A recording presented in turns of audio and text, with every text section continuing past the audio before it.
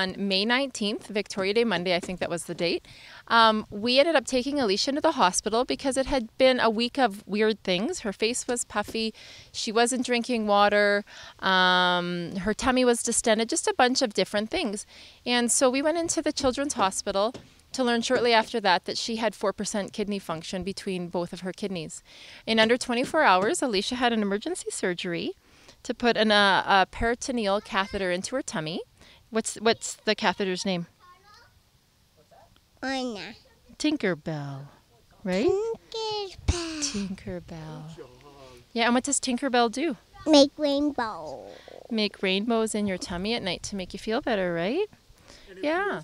So Alysha spent a month in the hospital, got used to her Tinkerbell, her peritoneal catheter, and now has been home since the middle of June, and we do 16 hours of dialysis every day to keep her healthy, and we're waiting to get a transplant. So Mom, myself, is currently going through the process to be the donor. And what are my kidneys' names, Alysha? Alysha and Anna. And which kidney are you taking? Alysha. So yeah, so it shocked us. We had no idea.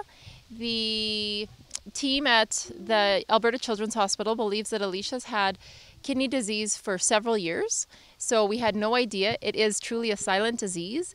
And since we've journeyed through this, we are shocked to learn of how many people that we even know that we had no idea have been affected by kidney disease. The stats show 1 in 10 Canadians are affected by kidney disease. And there's really not a lot of flag waving for fundraising for it. So when we discovered our journey, we said, let's get behind this kidney march. So we started Team Alysha, the Princess Warriors, because she was tagged the Princess Warrior in the hospital, and she truly is that.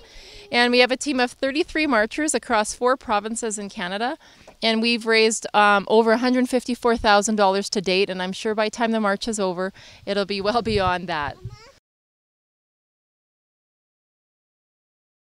Look at the camera and say it like so excited.